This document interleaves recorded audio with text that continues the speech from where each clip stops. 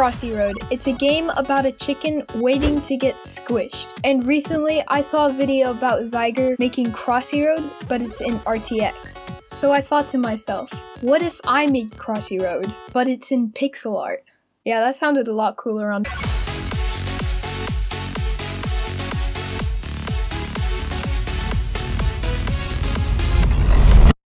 So the first thing to do is boot up a new project in Unity and wait 3,000 years for it to load.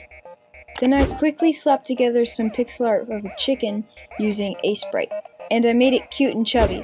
Then I imported the chicken into Unity. I'm starting to get tired of saying chicken, so I named it Kevin. Then I made Kevin move around on a grid system by following a Brackeys tutorial, link in the description. And now Kevin can move, but there's no way Kevin can get, you know, squished. So we made some yellow boxes with wheels, otherwise known as cars, and booted it into Unity and wrote some fancy code to make it go vroom vroom.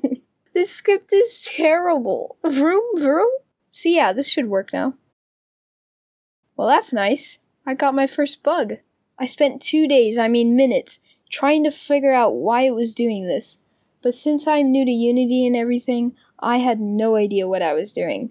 But then 36 tutorials later, I got it working. Turns out I just needed to flip the spawn points for the cars. So now we have a game where Kevin can walk around and get hit by yellow boxes with wheels on it.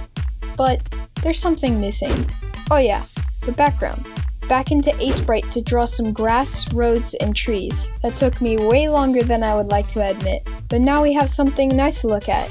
And personally, I think it makes a huge difference to how professional it looks. And now we basically have a finished game. A few more touch-ups later, like adding some nice fonts and making some warning signs on the road, we have a finished game.